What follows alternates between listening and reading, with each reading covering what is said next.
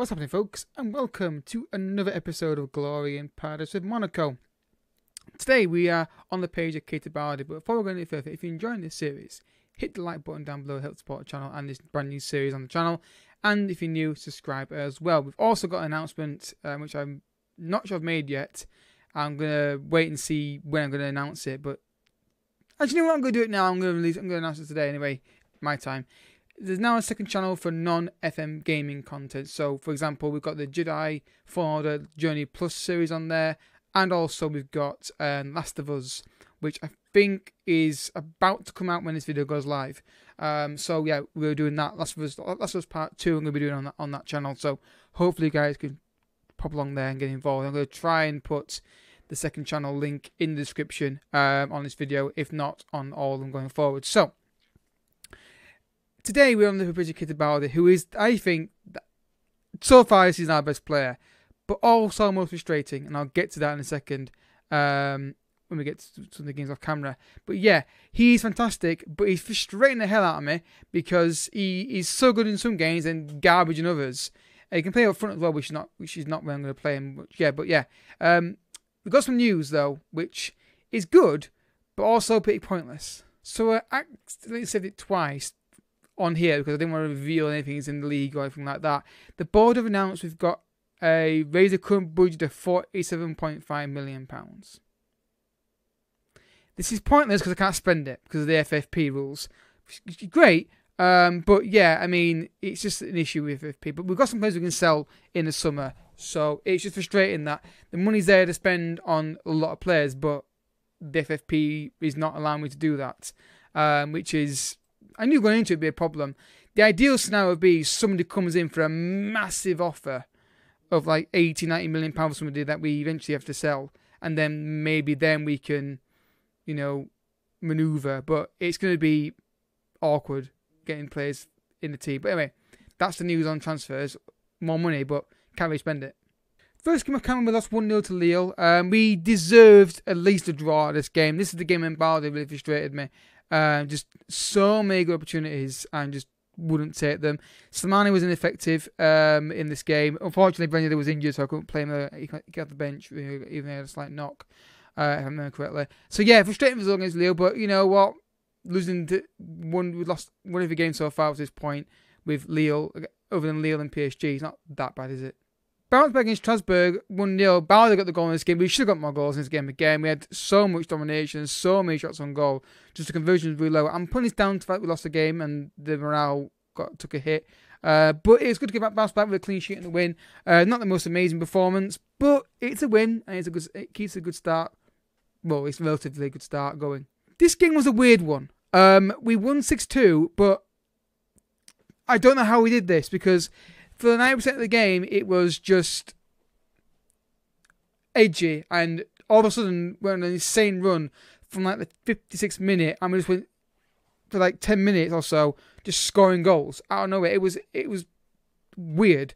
Suddenly, it all just clicked, and yeah, Fabregas was brilliant in this game, got man of the match, 9.3. But yeah, it came out of nowhere in the game.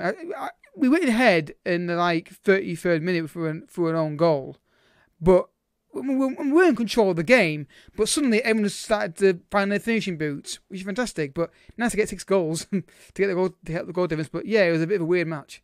I made a few changes in this game against Borg. I'm gonna call him Borg because this is Star Trek. Why not? And didn't really work out like I wanted it to. But I brought on Bakayoko and Gelson Martins second half to try and get a bit more quality. We got the win, but the fluctuations in the goals is weird. 1 minute like we're going to score 3 and look comfortable. Next minute we struggle to score in it. It's a bit weird, but I do feel like some of the players who've signed are going to take a while to get going, and I just feel like we need a bit more depth and quality. That's when the second season, soon we can stay on the job obviously, will be interesting to see what FFP says about what the scope we have. If we get Champions League football, that will help. I'm not saying anywhere else spend like £6 million on a player. I'd love to, but just to get a bit more quality in depth would be fantastic. So yeah, hopefully this kind of thing will happen in the future. So league table, we're 7 points clear of 4, which is a fantastic start season. Not a single draw I've noticed quite a lot of my saves over the last couple of years in FM. Have these periods where we just don't draw games. PSG walk in the league as usual. They will do for a while. If we can get at least one trophy in this series, I'll be happy, if I'm honest with you. So yeah, today we're going to do just the Nice game, simply because the Angers game is quite low down, and I'm just not really psyched to record that one. I feel like you want to see more from the Nice game, rather than showing the 6th place team and 16th place. So in terms of fixtures going forward, for example, next episode, where to lose in the table? Where to lose in the table? The mid-table. So next game, because it's Lyon is right there, it makes sense to me from a content. Again, you guys can give feedback on this. That just show the big game and show more of that than show less of a big game and another game. You know what I mean? So like, if it's like up here where you had like Rem and Rene, and there's no big teams around other than Leo was there at the time. You know what I mean? So then show those two. But if it's like a big game like that on its own, show more of that one than show a team that's 6th in the table, which more than likely will go dominate and win. I don't know if you guys agree with that or not. Let me know in the comment section. So let's go, boys, and let's see how we get on today. We're at home, I believe we are. I'm looking at the fitness of players.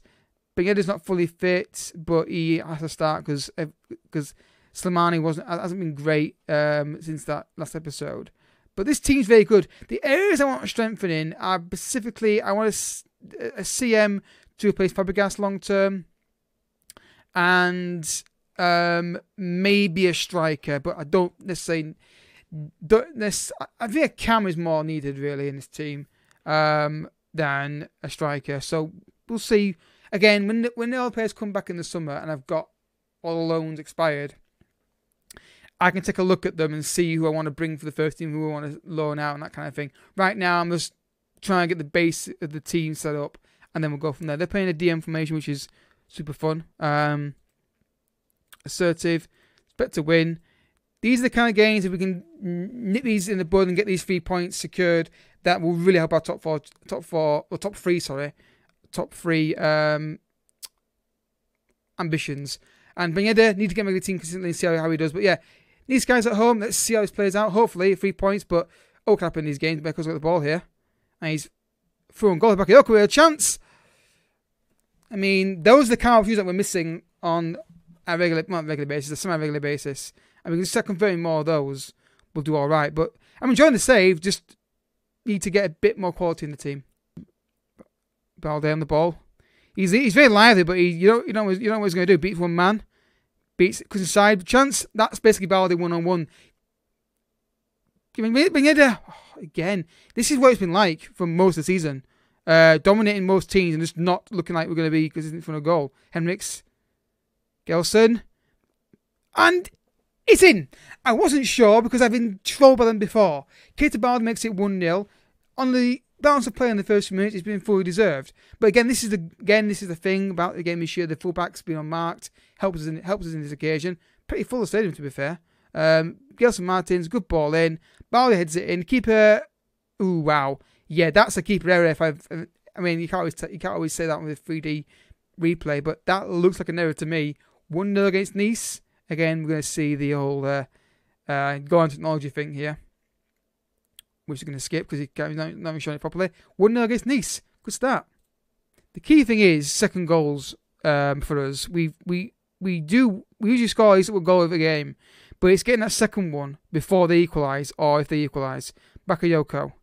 Now Gelson Martins takes it down the outside. Can he find a ball in the box? He can. To Balde! And scored 2. This is what I'm talking about. He's the most frustrating player on the planet. He's unplayable. Then he goes quiet for a couple of games. 2-0. Gelson Martins gets the ball. Look at this. This is exactly what I want to do. Just take him down the outside. Use that pace that you've got. He finds a cross. And Balde gets a run him. And keeper this time, not so much as ever this time, just well placed. 2-0 against Nice.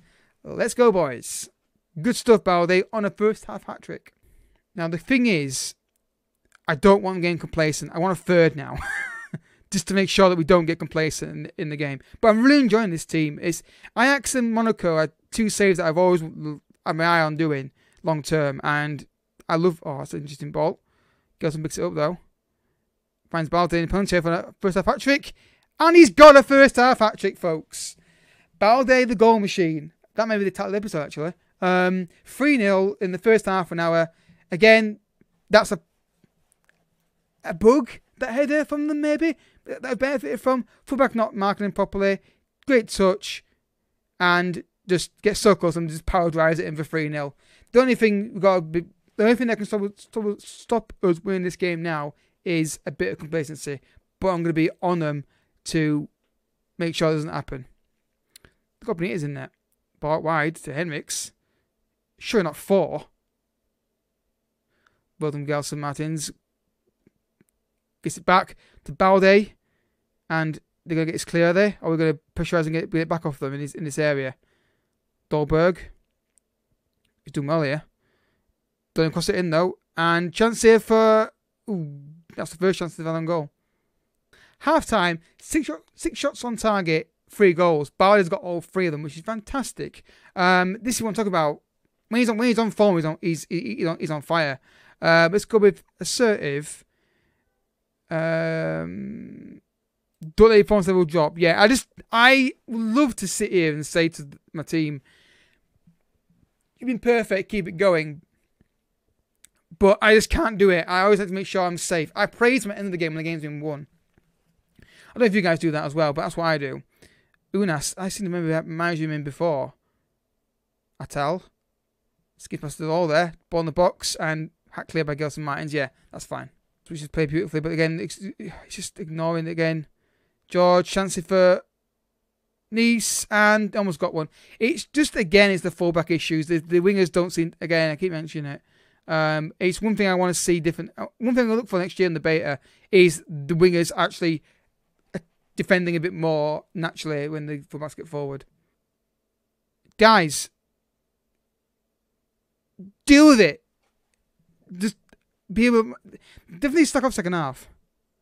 Golovin, Henriks in the box was Balde, clear to Fabregas. George, base space, shoots. Oh, it's in for 4.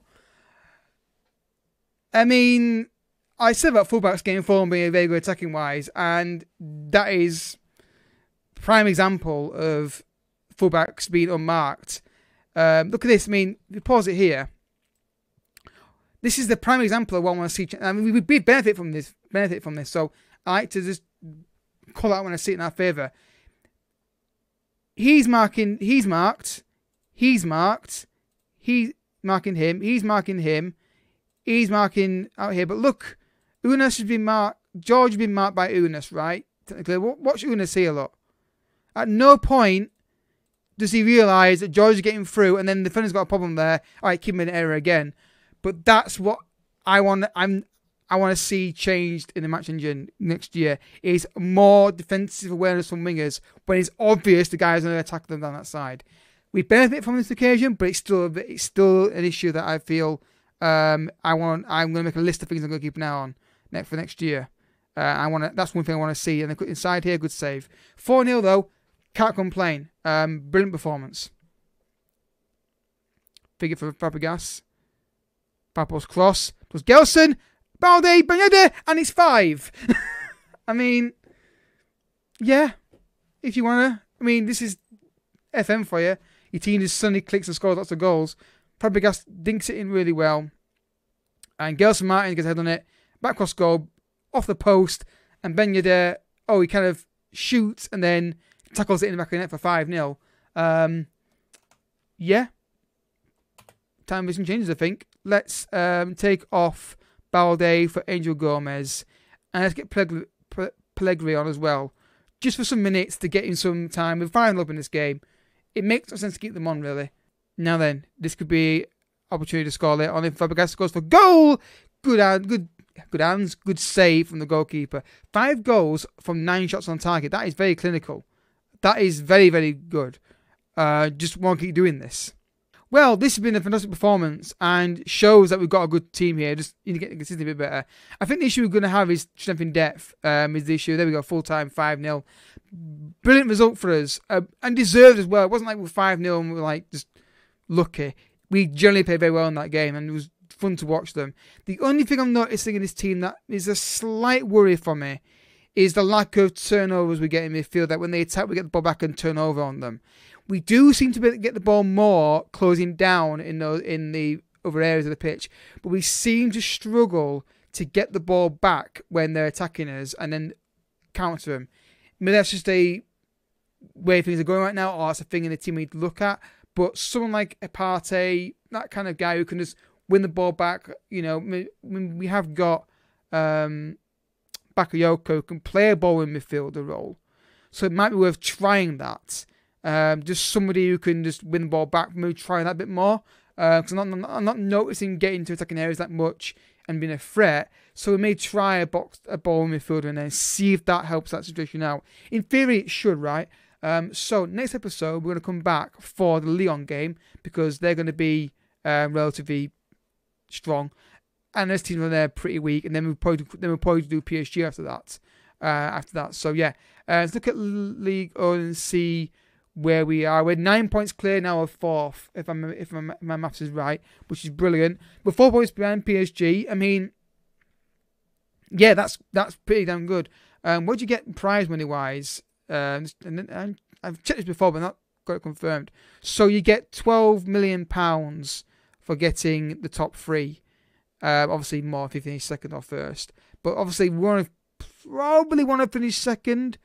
With the fact that it's third is the best qualifying third round thing, I kind of want to avoid that if I can. I didn't want to finish first if we're talking about where we want to finish. So yeah, I'm back. I'll come back for you guys for the Lyon game. Let me know, guys, any feedback on the series and that kind of thing. Any suggestions that we've talked about in this episode that you think would be cool to sort issues out, whatever. Mainly, it's about how to generate extra income. Any things you've done yourself on a Monaco save, or any things you've done in a similar save. I think, yeah, if you do this, mate, that'll help you out. Or just like keep winning games and you get more followings, that kind of thing. Which we're doing quite well at the minute. Only lost twice, and one was PSG, which is a given, and Leo we should have got a draw in. So overall, very positive. See you next time, guys. If you enjoyed the video, and I hope you have, hit the like button down below. If you're new as well, hit the subscribe button as well. Check out the second channel as well with the non-football manager let's plays. Really hope you come across there and check that out as well. But until next time, thank you so much for watching. Bye bye.